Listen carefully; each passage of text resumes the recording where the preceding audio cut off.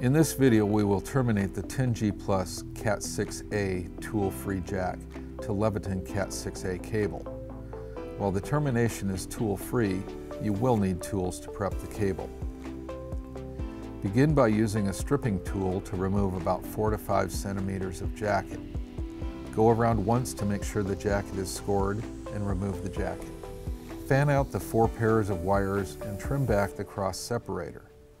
Then arrange the pairs according to the color code on the jack.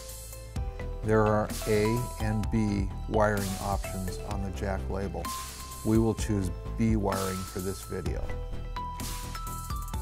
Back twist the pairs slightly and press each pair into their corresponding colors.